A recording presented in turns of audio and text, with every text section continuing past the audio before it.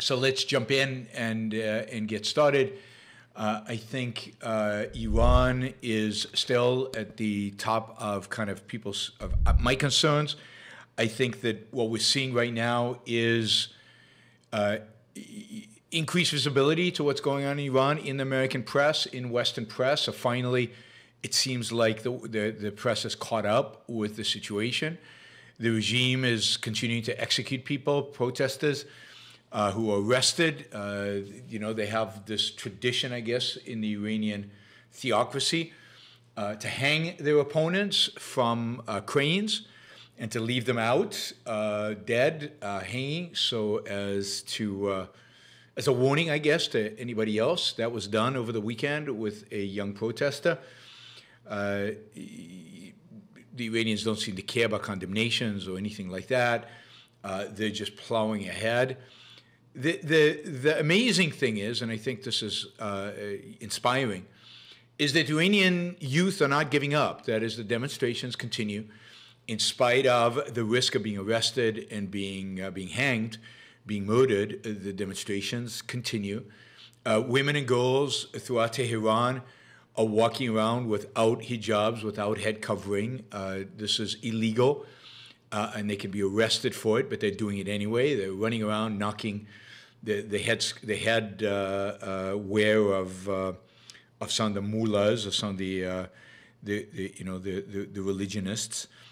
There is a real sense that people in Iran are just not going to give up. They're not going to just cower before this regime. On the other hand, this regime doesn't seem like it's going to give up. Any kind of weakness that this regime will show, they believe will just embolden the protesters even more and risk real regime change in Iran. So they are sticking tough.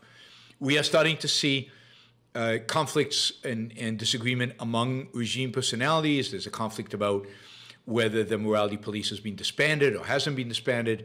There's a conflict about whether the hijab is going to, the laws against the hijab are going to be sustained or not, and that that is not going away. That continues. That conflict between the various elements within the Iranian regime will continue, we'll see where it all pans out. At the end of the day, I think it's going to be very difficult for this regime to survive. I'll make a prediction that this regime will not survive. I don't know how long it's going to take to bring them down. I don't know if this is the end of it or if it's going to take a year or two or a month or two or whatever. Hard to tell what the dynamics of something like this are and what kind of external spark will be needed to really bring the regime down completely. But I think all the elements are in place. The Iranian population, particularly the young, are fed up. They've had it. I read a story over the weekend of where parents are disowning their children because the parents are still committed to the regime, and the children are rebelling against it. Families are being torn apart. But they're not stopping. So this suggests that in spite of social pressure from the elders, the young people are not stopping. They're not giving up. They continue to fight, and there's a good chance that they will continue to fight. So all the power to them. And, let's see. Let's hope that within the military, within even the Iranian National Guard, at some point the calculus will change to maybe it's not in our best interest to continue to support the regime as it is.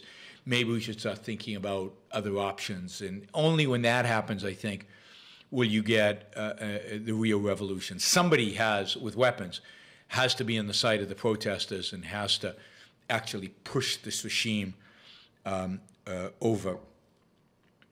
But, at this point, I don't think it's reversible. And it's partially the power of individualism, the power of people wanting to be free, the power of them seeing what life is like in the West, whether it's through the internet, whether it's, and they use VPNs to get around whatever blockage there is, whether it's from traveling. They see what life is elsewhere, and they do not want the life that they have. They also see that the wealthy and the politically connected have their beach homes on the Caspian Sea, where they hold parties, where there are no hijabs, where there's alcohol, where there's no respect for the laws, and they're going, why only them? This should be society-wide. So again, I doubt this is reversible. This will continue, and the longer it continues, the more likely it is that the regime will indeed fall. Thank you for listening or watching the Yaron Brook Show. If you'd like to support the show, we make it as easy as possible for you to trade with me. You get value from listening. You get value from watching.